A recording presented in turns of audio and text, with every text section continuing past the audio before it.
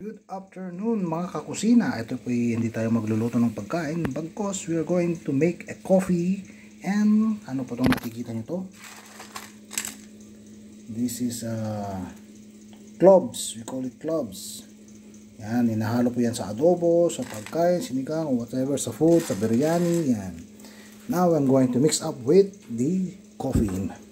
I have already a coffee here, as you can see. Yan. Nag-grind ko na po yung coffee. Hahaluan ko ngayon na ito ng clove. Portion amount of clove. A scoop of this clove. Para, yan po. That's the amount of coffee that I make. And a clove. I'm going to mix it well. And the salt, the benefit of this clove and coffee together gives a high anti-cancer, antioxidant, and lot of benefit that you can get from this. So, try po natin. Magkakaroon din po kayo ng kakaibang aroma sa yung kape. So, let's grind it now and see what happens.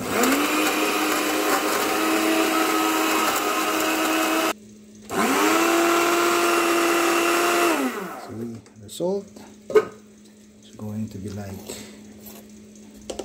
very nice texture, fine coffee with cloves. Yan. Back para ma-mix well siya. There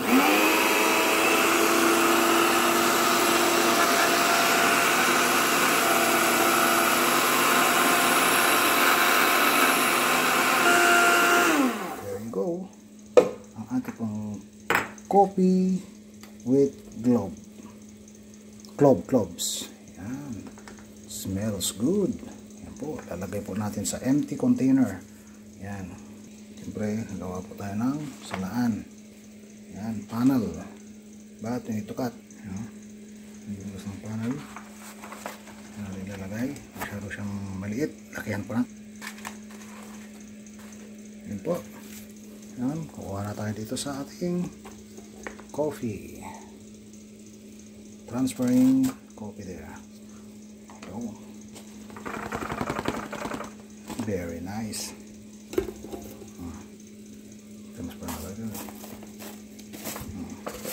Para mabilis.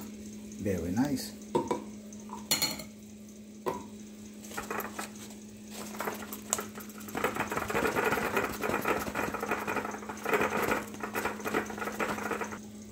Yun.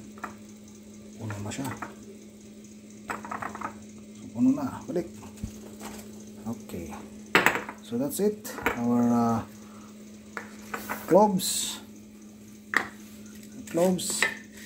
and a coffee. Thank you very much for watching.